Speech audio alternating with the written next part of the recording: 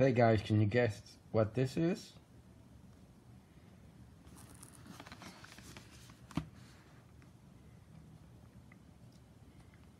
It's a Game Boy, but it's more than just a Game Boy. It's a Game Boy iPhone X case. It takes a 2032 battery.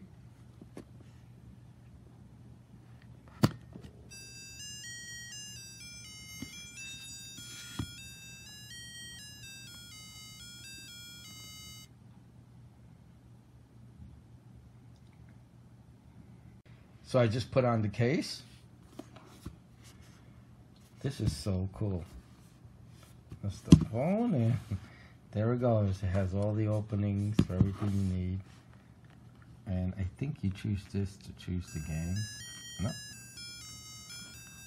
Is it this one? So I'm still playing around with it. This is how you choose the different games. Let me see. D, it should be Tetris. And you choose it by pressing this button. And there it goes. And then, nope, this isn't Tetris.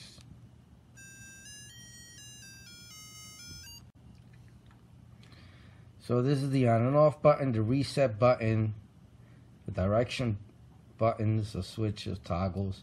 This chooses the games. Let me see. This is not.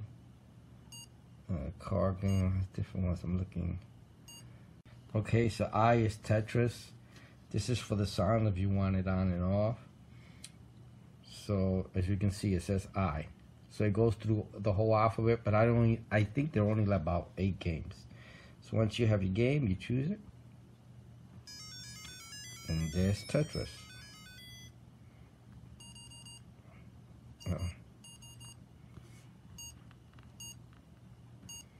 This is directions of Tetris. So that's my gadget. It's a Game Boy. I left a link to the site that sells it.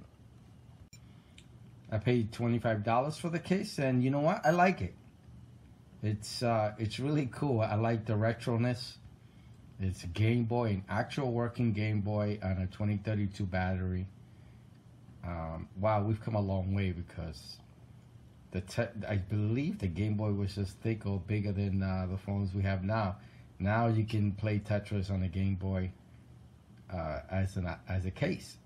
Okay, I hope you enjoyed the video. Thank you. Bye.